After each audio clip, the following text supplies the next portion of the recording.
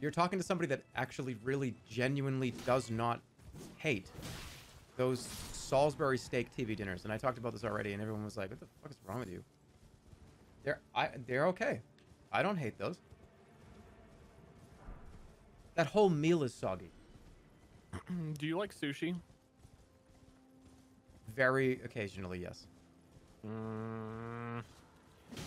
Wrong. I like... hey, convince me otherwise. Can you convince me? What do they do to sushi? They cut it up and they put it over a thing of rice or in a roll. They don't do anything. It depends. Some places do, correct me if I'm wrong, some places do steam it, right? For like a certain amount of time.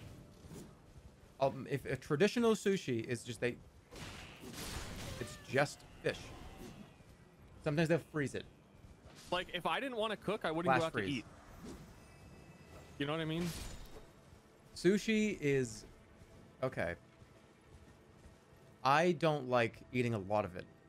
If you get, oh, this is a salmon roll. All right, cool. Let me have one. Ooh, that's pretty fresh. That tastes really good.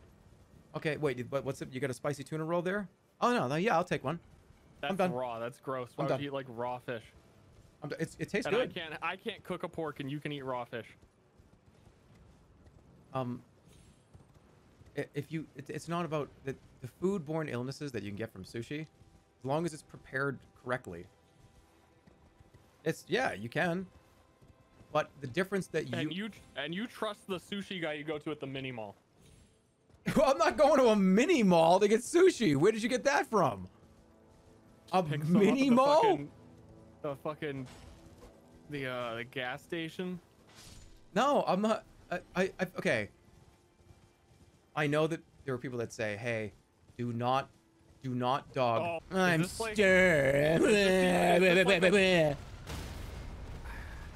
Yeah, look who's on the ground, dipshit. Oh, having a good time down there. But sushi.